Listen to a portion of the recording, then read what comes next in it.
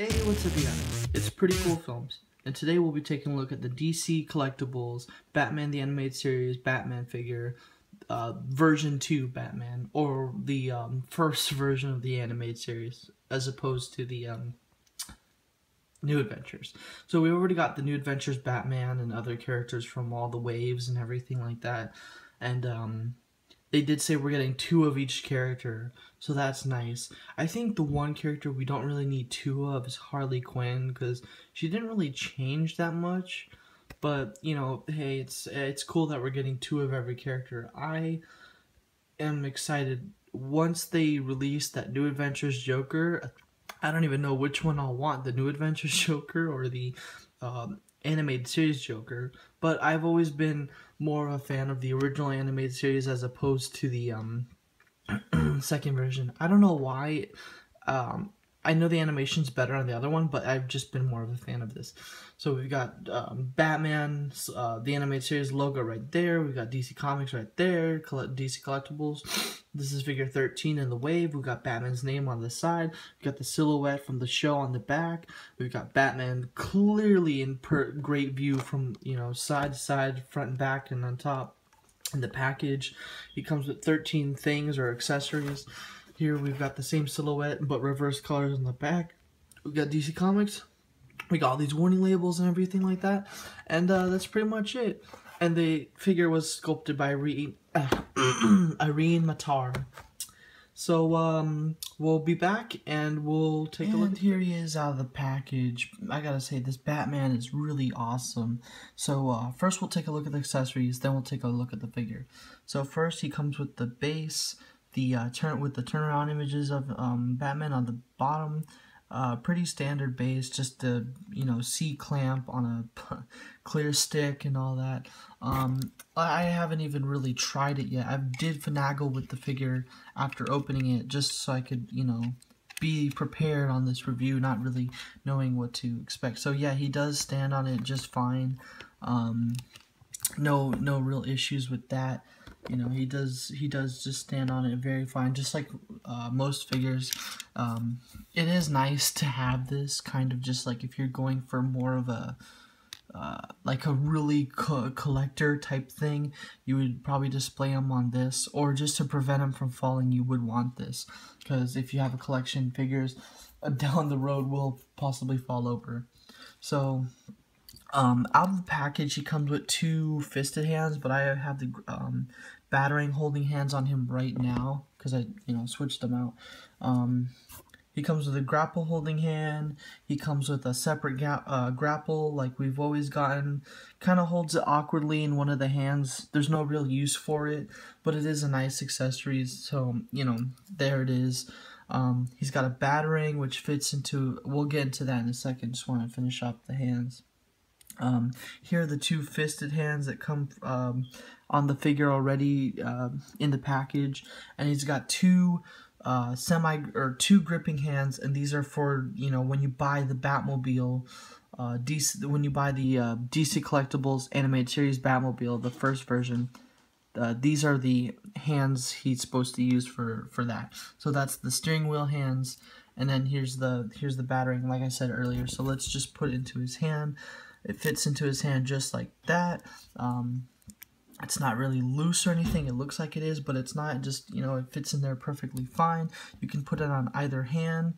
There's different ways to put it. I would just wish that the, you know, the matching Robin figure with this figure, or the Robin from this series had a battering. He doesn't come with a battering, but this Batman does. It's like, it's weird. I wonder if, because he doesn't come with a battering, but, you know, I just wish that maybe this Robin would have, or the Robin that matches with this Batman came with this battering, or yeah, never mind. So, before we, again, take a look at the figure in very close detail, here he is next to the Robin, just to kind of get you guys scale-wise, and also for those who'd like to see this, here he is next to the Robin. They're in pretty good scale together. Again, it's, if I haven't said this already in my other review about the Robin, I'll say in this review, the Robin, I feel like it's a little too short. Maybe could have been taller. Maybe it's just the way I have him posed.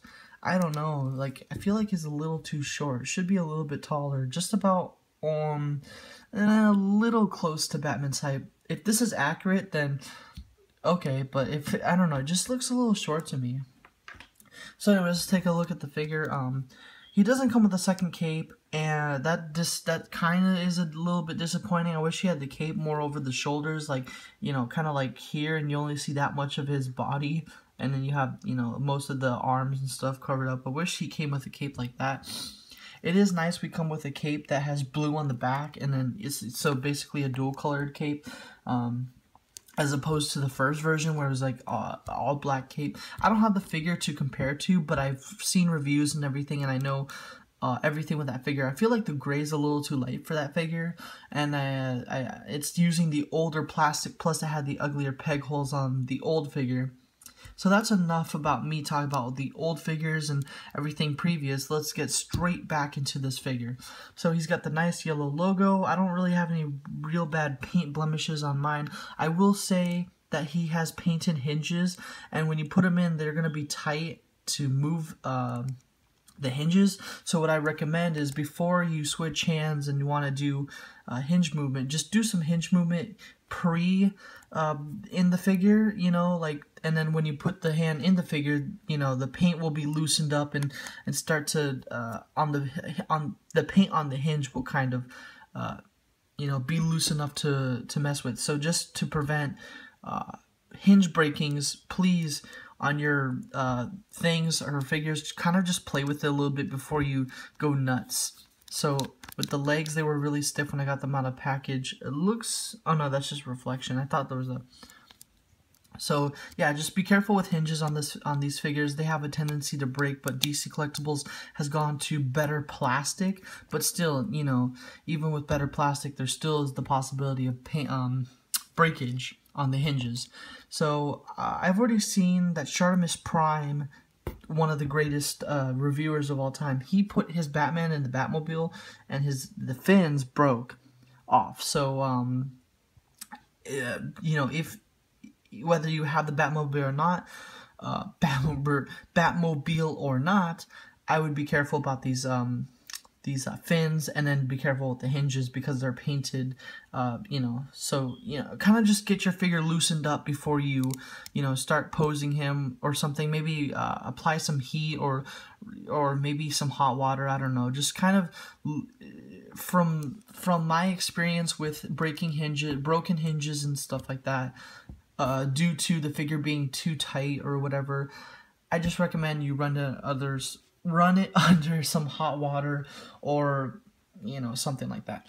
So, you know, besides those minor things to look out for, this is a great figure. I have one complaint with this figure, possibly two. On his mouth, they didn't even paint the lip or the mouth area. They did on the other Batman, but this one, he kind of has, I don't know, like his mouth was sewn together. It's not a huge problem or anything like that. It's just, I wish they would have done that. And then the eyes. I feel like they're really thin. I know he had way bigger eyes in the animated series and stuff like that. And I feel like these are too thin. I don't know. Kind of reminds me of like Beware the Batman or something. I think his eyes were thin in that cartoon. But yeah, the eyes being too thin, and then no paint on the mouth. Another sort of complaint that I would add to the figure would be no secondary cape, but, you know, whatever. And also, I don't want to try it, but I'm pretty sure you can take off the head and then take off the cape and then put the head back on. I won't try it because I don't want to break anything, but if, you know, whatever that looks like, please let me know, or post a picture or something, or, you know, whatever. Just, you know, kind of let me know, or let me see what you guys can do with that. I want to be able to see, but I don't want to take off the head and break something. So we'll get into the articulation now. So the head can look up. Well, it's kind of tough, but yeah, actually that's about as much as it can look up. It can look up a decent amount for the grapple gun accessory, and then it can look down. He's got head 360. His arms can go out, they can go forward, they can go up that much, they can go out just about like that much or so. I could actually, yeah, if you kind of force it without really breaking it, you can get his arm about that far out. But you know, that works for loosening the joint, so now I could get it out much better that way. He's got a single hinge at the elbow, swivel at the elbow. Doesn't really do 90 degrees. I think that's 90 degrees, but it doesn't really look like it to me. Wrist hinge, swivel, no ab or waist articulation. His legs can go out that much. They can go back that far, very, very far. They can go out like that and then go back again. Single hinge knees, single hinge foot, and ankle pivot, or single hinge ankle. But yeah, and he's got the ankle pivot, which is something that I like in figures, so you can do a lot more posing. So yeah, there's pretty much the figure in perspective. There's a lot. There's I will again say there's problems. 2 or 3 things that I don't like about it, like pretty much the eyes, no paint on the mouth, and no secondary cape. I will say watch out for the smaller things like the fins. Wait, can that swivel? Oh, never mind. That was just the.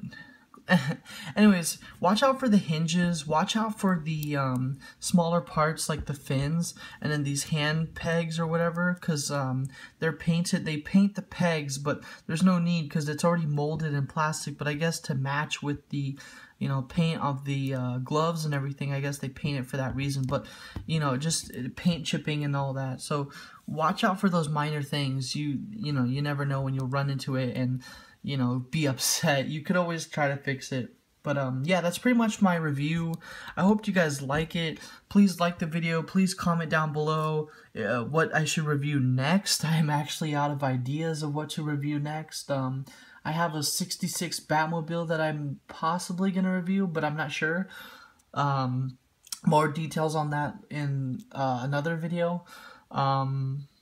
Please subscribe if you like my reviews. Please support the channel, blah blah blah, all that. And yeah, I'll see you guys in the next one. Mine's pretty cool film. You guys are pretty cool. See you guys later.